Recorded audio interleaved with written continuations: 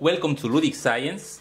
In this video I will show you this fascinating physics experiment on two couplet pendulums. As you can see, we have two pendulums here and we say that they are coupled because both hang from the same thread. In this way, the movement of one pendulum affects the movement of the other and vice versa. If one of the pendulums starts to move,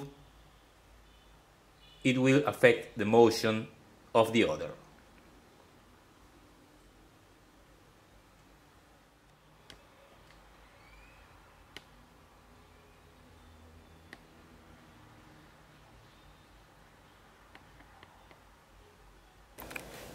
This video is sponsored by GLC PCB.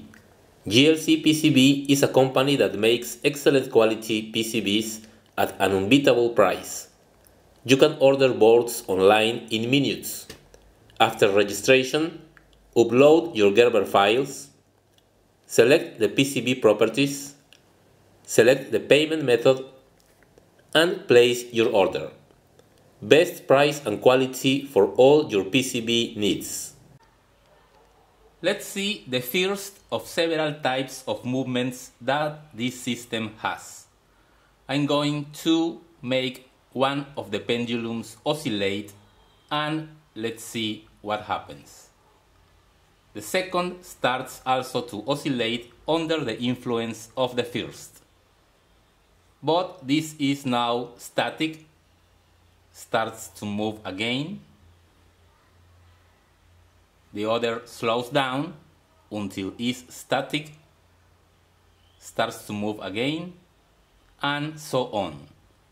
This cycle repeats until all the energy that we initially gave to one of the pendulums is dissipated.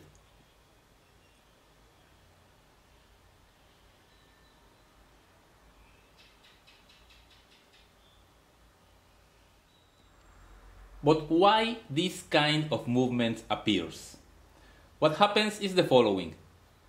When this pendulum starts to oscillate, let's say that it's going in that direction, it also pushes the string, which makes the other pendulum to start oscillating. And with each oscillation, the energy of this pendulum starts to be transferred to the other one until this pendulum has no energy at all and is static. But then the same happens in the opposite way. This pendulum starts to push the string and this other starts to move, and the cycle repeats. In order to see it more clearly, let's see the movement from above.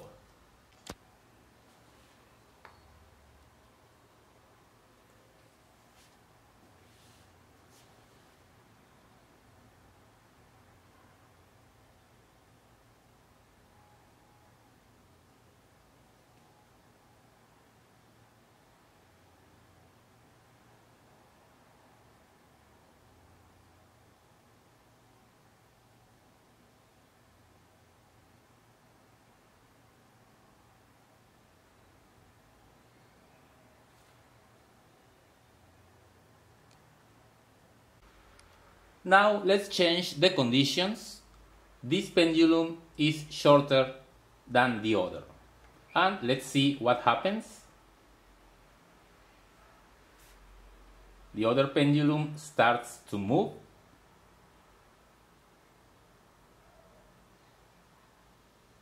And then stops. Starts to move again.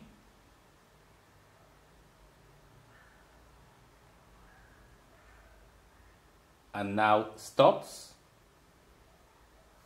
while the other pendulum is always moving. It only changes the amplitude of the oscillations, but only one of the pendulums stops and starts again.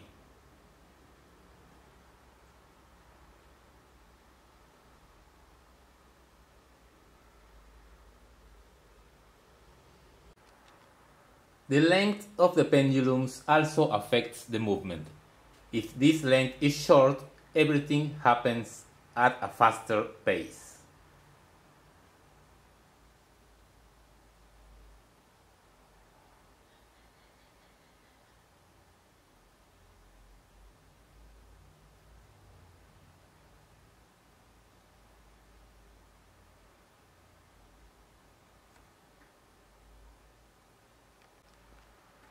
The separation also affects.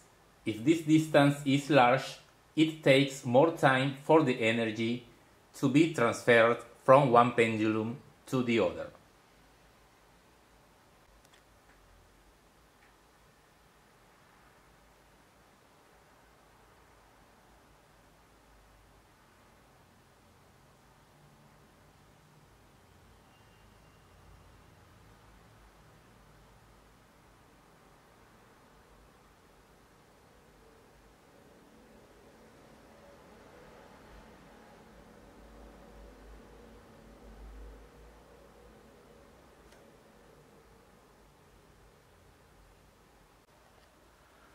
Okay, that's all for today.